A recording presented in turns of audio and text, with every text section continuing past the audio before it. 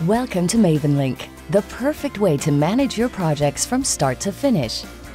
In this video, we'll be taking a tour of the Mavenlink Project Workspace. You can access your active projects from the Projects list or from the Projects menu, which are both accessible from the left navigation bar.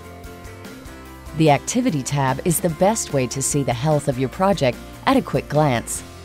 From here, you can see both your team's upcoming tasks and your personal upcoming tasks. You can see all your project's tasks by clicking on the Task Tracker or Gantt tab. Looks like everything's on track. The Activity feed shows me key communication and activity within the project. We just had a meeting with the client to discuss a change in project scope. I'll share my notes with the team to keep them in the loop.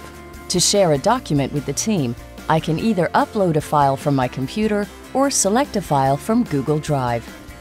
These notes aren't yet ready for the clients to see, so I'll make this post private and directed towards only my team. I can also link this post to a related task.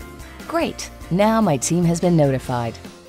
Thanks for joining me on this tour of the Mavenlink Project Workspace.